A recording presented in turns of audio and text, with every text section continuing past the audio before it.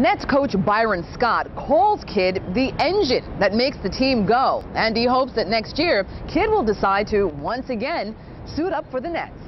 Good morning. This is your CBS Market Watch Business Report. I'm Marcella Palmer. Homeschool.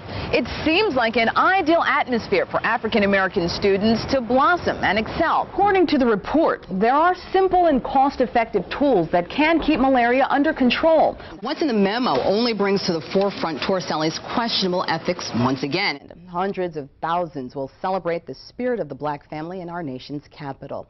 The 18th annual Black Family Reunion will be held on the Washington Monument grounds. The concept was developed by National Council of Negro Women President Dr. Dorothy Height.